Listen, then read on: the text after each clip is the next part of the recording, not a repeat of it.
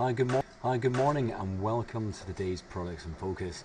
So most global equity markets have had a little bit of a rebound this morning as commodity markets have managed to turn themselves around ever so slightly. Global mining stocks managing to recover slightly after Glencore, the FTSE 100 miner that had dropped 30% just the day before, managed to rally a 16% gain yesterday as well, which was almost a fifth of its value. So quite a decent set of gains across a lot of those blue chip miners, which in turn has caused positive momentum to return to the markets, with most global equities actually trading at the top end of the range first thing this morning, as we also look to finish the quarter. So with the US 30, we're quite a good bit away from anything of significance in regards to support or resistance. In fact, one level that we could just draw on here is looking at the tip of the candle from the 15th of October. You can see that we weren't that far away from there yesterday, albeit we'd obviously broken through it a few days before, and we've had this kind of bounce this morning. So maybe 15,870 could be a potential short-term support level for US 30. Now today also brings a speech by Janet Yellen later on in the session, but we also have a raft of data releases due today. We've got German unemployment claims, we've got balance of payments from the UK, GDP from the UK as well, consumer price index for the Eurozone, unemployment rates for the Eurozone as well, followed up by the ADP private payrolls, which is usually a precursor to the non-farm payrolls on Friday, and then we've got our crude oil inventory change there. So there's actually a fair amount of data, mainly due out after 10:30 UK time, but if you're trading FX or maybe perhaps the UK 100 and some of the American indices, there is data coming out today that could have a little bit of an impact, and people will be looking at the ADP private payroll for a little bit of clues as to what that NFP figure will be there on Friday. So jumping on to the UK 100, the rally that we had in, well, not quite rally, but a slight kind of relief rally, I guess, on the mining stocks caused us to get off the session lows there yesterday. We still ended up negative for the day, but similar to the US 30, we've managed to post a bullish candle so far this morning, trading at the top end of the range, but this is before the actual underlying stock market in the UK opens up. We're in the middle of two ranges, I guess. We're quite close to 60.73 as a potential resistance, with 57.70 still being the potential support. What does tend to happen is you have a relief rally. The risk always is that the mining stocks get under pressure again after managing to recover some losses yesterday. So do be a bit careful out there as well. So then looking at the Japan 225, it managed quite a strong rebound yesterday, a hammer formation away from the session lows at 17,178, with 17,500 being the potential resistance level. Very, very tight range right here. It'd be interesting to see how things finish up as we are towards the end of the quarter. So a lot of fund managers from many different regions will be trying to shore up their gains and finish off their particular sessions to book their final P&L for that quarter, and Japan will be no different. So then looking at US dollar, Japanese yen, a little bit unexciting to be honest, still oscillating around that 21 period SMA. Other technicals are relatively neutral.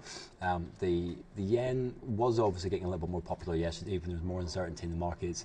When the markets had a bit of a spike back up again, people started to sell the yen, but it's not like the dollar has set the world on fire yet either. So then looking at West Texas crude, again not doing a huge amount, just below 45.85, which could be a short-term potential resistance level.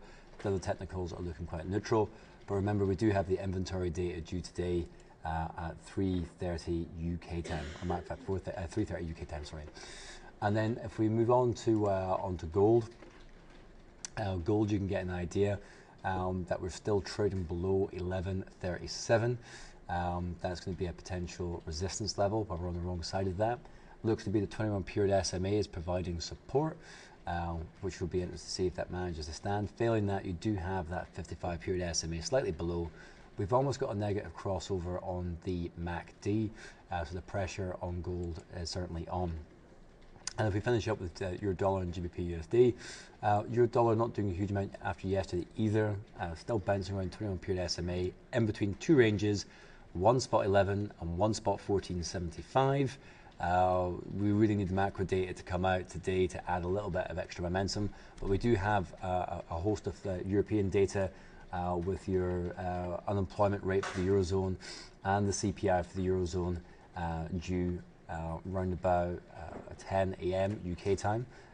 And if we have a look there at the employment claim data from Germany, that might also have a little bit of colour onto euro dollar.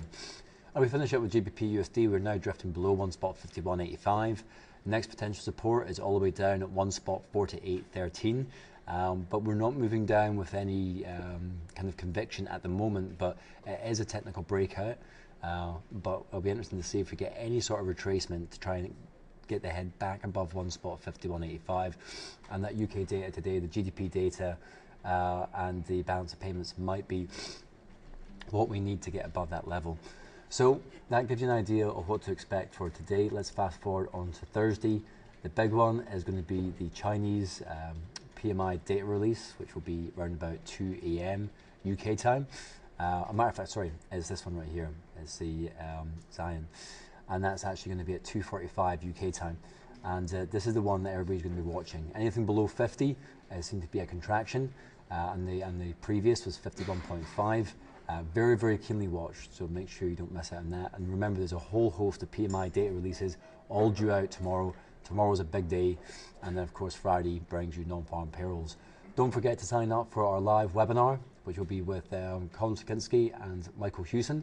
You just go to support and then live trader events to sign up to our non-farm payrolls webinar, where they'll both be debating the nuances of the possibility if the US is going to be raising rates or not post NFP. So make sure you don't miss that out. So keep your eye on the chart forum. Lots of very useful information there as ever from Jasper and Michael Hewson in our UK office. Make sure you make insights part of your layout going forward. Our global team are ensuring that you are kept up to date with the major events in the market. And join me again tomorrow to find out what happened next.